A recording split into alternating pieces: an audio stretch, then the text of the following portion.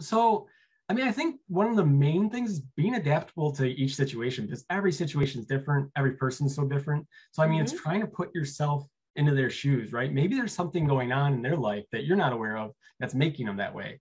And Hmm. having, so for me, it's about building relationships with my colleagues, knowing what's going on outside of their work and seeing if I can take stuff off their plate to make their life a little better. And then we go Oh. back and forth, right? Like it's understanding the people you're working with. I think that at least in my experience, like I'm always learning, I mean, I'm in like the midpoint of my career, I'd say. So it's always Hmm. changing. And especially, I mean, the pace of change is so fast nowadays, but I mean, that's what's helped me most is like really just trying to do the best I can to put myself in someone else's shoes. Because I think when you do that, you can kind of see why they're having the struggles they're having.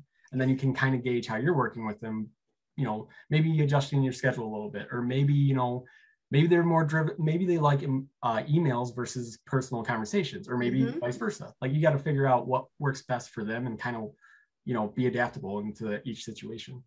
So you just said something that I believe in and that I use in my class, Yeah. is putting yourself in someone else's shoes and getting to know them.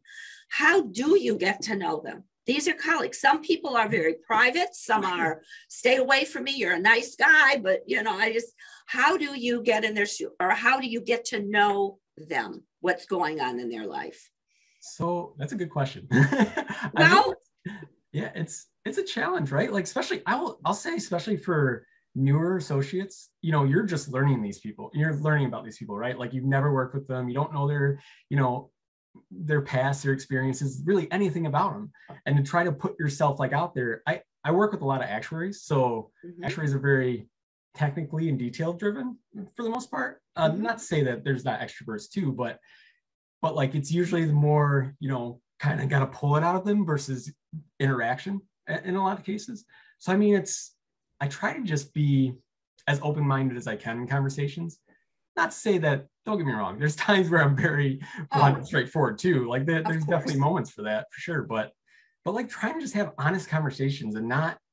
And then something that's helped me with like I manage a lot of projects, and one thing that was very helpful was just giving them the opportunity to speak up first and calling on them.